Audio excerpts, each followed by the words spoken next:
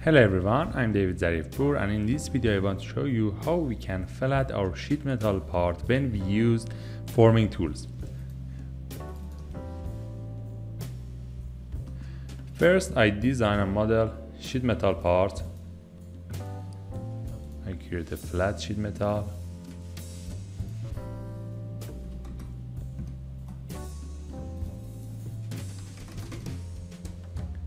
From sheet metal tab, I use base flange with 2 mm thickness.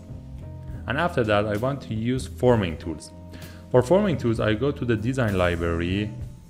From design library, I select forming tools.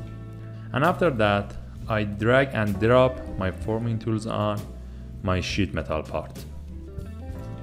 As you can see, the effect of forming tools on sheet metal. I use another forming tools.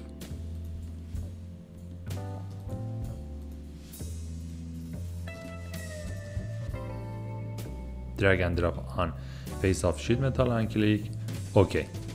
Now I want to see the flatten of my sheet metal parts. If I use flatten in sheet metal tabs, nothing will be happen.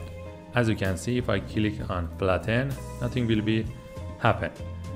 Now if I want to see the flat of my sheet metal, I can use surfaces command. First, I use knit surface and click top faces.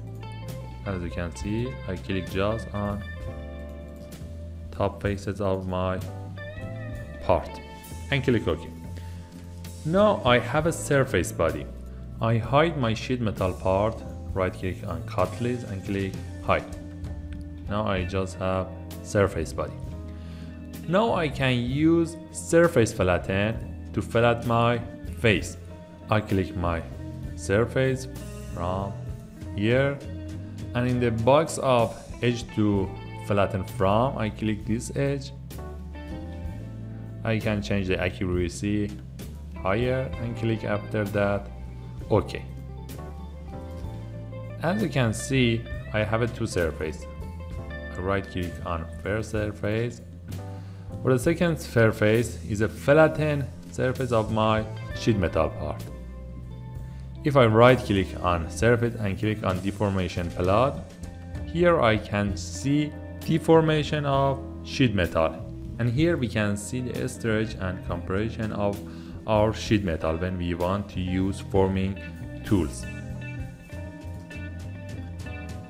This is a simple way when we want to have flatten of our sheet metal, but for more accuracy we have to use Logo Press plugin or Deform 3D software for more accuracy. I hope this video was useful for